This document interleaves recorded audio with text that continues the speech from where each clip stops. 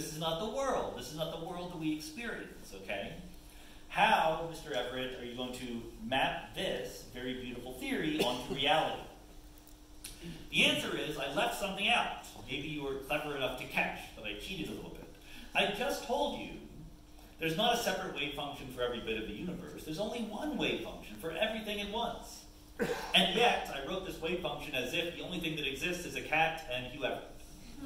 I really should, technically, include the entire rest of the universe in my wave function. Do not be alarmed. It's easy to do. We invent a word for the rest of the universe. We call it the environment. Here's a picture of the environment. Okay? It doesn't matter. So the environment with a specific state doesn't really matter. What matters is the environment is going to interact, according to the Schrodinger equation, with the cat and with the observer. So the environment, for example, in this room, it's everything I don't keep track of.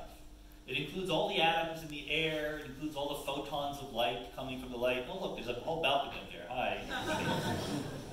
You're a great audience, yes. You're not part of the environment. I do care about you. But in the box, there's the environment, as well as outside the box. So what happens is, long before you open the box, the environment, the photons and the atoms inside the box, interact with the cat. You know, you imagine if the cat is walking around and awake, a certain photon might be absorbed by the cat, whereas if the cat were lying down and asleep, the same photon might go right on by. So this is a phenomenon called decoherence. That cat does not maintain its separate identity just by being in two different places, depending on if it's awake or asleep, but instantly becomes entangled with the environment. So we have a situation where before I've opened the box, there's a cat that's awake and the environment has measured the cat to be awake, or the cat is asleep and the environment has measured the cat to be asleep. And then I open the box, and that's what I call measurement, but the action has really already happened. I then become entangled with the cat and the environment. And now this is just slightly different than what I showed you before. It's still a situation where there's part of the wave function where the cat's awake and part of it where the cat's asleep. But again, I don't keep track of the environment. I don't really know what's going on in it. But what I know from this kind of analysis is it's completely different in the world where the cat's awake and the world where the cat's asleep. So different that what's going on in the part of the wave function where the cat's awake is now completely independent of what's going on in the part of the wave function where the cat's asleep. If I change, if I perturb or tweak one part of the wave function, it doesn't affect the other part anymore.